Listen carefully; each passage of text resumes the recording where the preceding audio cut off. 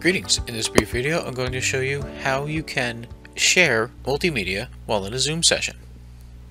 With the Zoom session open, you can select Share Screen.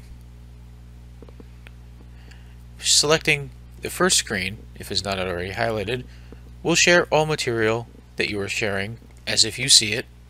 Your students will also see it. You can also select a specific window to share from.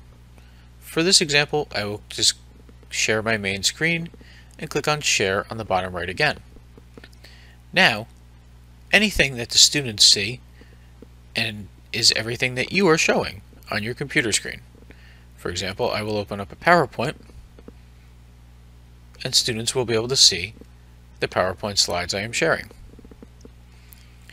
If you wish to share multimedia, you can stop your share, select Share Screen, and make sure Share Sound is on and optimized for video clip is also checked, and select Share again, and then you are able to show a video clip either from YouTube or from various other items you may have on your computer.